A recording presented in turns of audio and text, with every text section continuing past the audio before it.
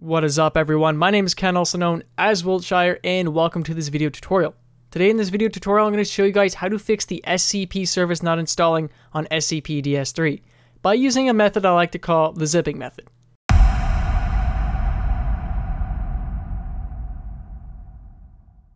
So in my previous tutorial regarding this issue, I showed you guys how to unblock the files one by one in the SCP server file folder. Now, for whatever reason, people have been commenting that they don't have the unblock button, or if they hit the unblock button, it's still blocked. Now, I've discovered a different unblocking method, and again, I like to call it the zipping method because it involves using a zip folder. Now, I'm going to show you guys that method. I'm going to walk you guys through it. So I've already downloaded the driver package from my video's description, my how to easily connect your PS3 controller to your PC. And I've already extracted that zip folder, and I'm going to go ahead and open it. Now, these are all the files that you'll find in the zip folder, except for the SCP server will be a zip folder, so you will have to unzip that. But I've unzipped it just for time's sake. So I'm going to open up this server file folder, and then I'm going to open up the bin folder once again.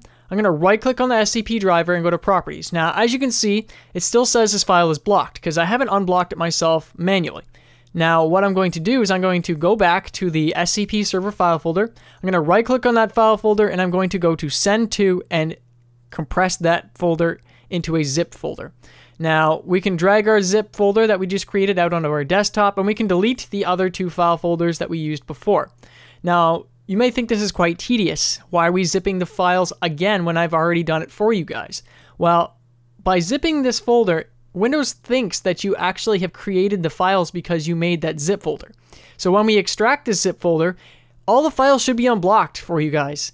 And I found that this method has worked so much better for more people than the manually unblocking has. So again, I'm going to right click on the SCP driver. I'm going to go to Properties, and look, there is no security warning there. So you should have a smooth installation when you use the zipping method. I hope this method helps you guys. If you guys have any comments, questions, or concerns, please leave in the comment section below. I will do my best to answer them for you guys. As always, I hope you guys like the video. Subscribe if you want to see more content like this on my channel, and I will see you guys in the next video. Thank you for watching.